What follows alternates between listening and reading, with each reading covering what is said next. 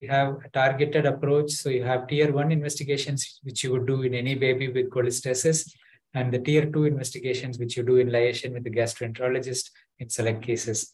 So the tier 1 investigations we aim to evaluate after cholestasis has been established in order to identify the treatable disorder as well as to define how severe it is. The urgency of the treatment will depend on that. So you perform blood tests, including the blood count and differential, the clotting profile, AST, ALT, alkaline phosphatase, gamma GT, total and direct bilirubin. So the full liver function panel, albumin and glucose are done as well. So glucose is important for galactosemia testing. It's a good practice to check the alpha-1 antitrypsin phenotype at this stage if you can afford it, because it will help to differentiate from other causes of obstruction, because on the biopsy, for example, it mimics biliary atresia. Of course, the thyroid and the newborn screen results. In terms of urine, you would do the urine analysis and culture, as well as reducing substances to rule out galactosemia, and consider cultures of the blood, urine, and other fluids if the infant is clinically unwell. You verify the results of treatable disorders from the newborn screen. We also obtain the fasting ultrasound as part of the tier 1 investigation. Once you confirm that the conjugated bilirubin is abnormal, we'll be looking at the ultrasound findings in the further slides. The tier 2, as I said, involve the gastroenterologist and hepatologist if you have not identified the cause in the tier 1 investigations.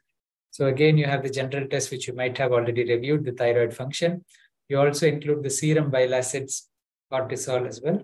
And specific etiologies, you do metabolic panel, serum ammonia, lactate, cholesterol, red blood cell galliput for the galactosemia, urine succinylacetone for the tyrosinemia and organic acids.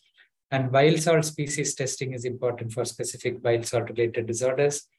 For infectious disease, you can do PCR for CMV, herpes, listeria as well. And genetics, you discuss in liaison with the gastroenterologist, and you can consider the gene panel for many of the recent metabolic disorders, including the progressive, the PFIC conditions. And of course, sweat chloride for cystic fibrosis. Imaging, in addition to the ultrasound, which was done as part of the tier 1 investigation, you do the chest X-ray for looking at lung and heart disease associated syndromes.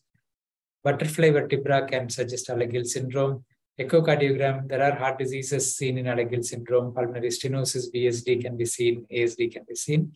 And cholangiogram can be considered, which we will discuss as well. Liver biopsy is a differentiation of choice for the intrahepatic and extrahepatic disease. Once you consider extrahepatic disease or obstruction, the intraoperative cholangiogram is the mainstay of investigation. And you might need consultations depending on what you find in the above: ophthalmology, metabolic and genetic, cardiology, pediatric surgeon, and nutrition or dietitian.